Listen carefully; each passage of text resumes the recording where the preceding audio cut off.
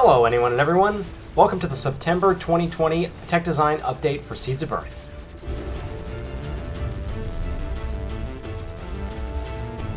A refactored rig system now allows for more flexible weapons and special abilities, expanding the scripting capabilities and preparing the foundation for more weapon types in the near future, such as drone bays, flak cannons, laser mines, sniper lasers, and shrapnel grenades, to name a few.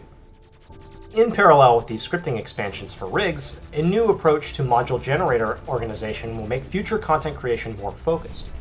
Module generators are now aligned to a particular faction, such as Galileo Science and Technology, or Auriga Mining, or the Singular themselves, which presents particular traits for that module type.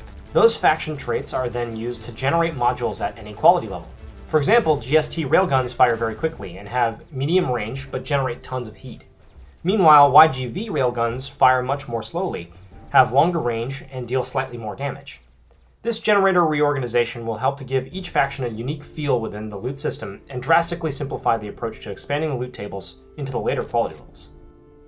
Last but not least, prototyping for static mesh-based ship chassis is underway to replace the current skeletal mesh implementation. The original plan was to use skeletal meshes to animate chassis details and build death effects and other similar effects, and this worked great up until now. But with no 3D artists or animators on the team, we simply cannot build the content required for this system. Instead, static meshes are easier to find for sale on various marketplaces, easier to request from contractors, and generally more performant in-game. This approach does mean that some polished details, such as moving parts of a ship and ship designs, will likely have to change, but scalability for planned content is more important, at least for now.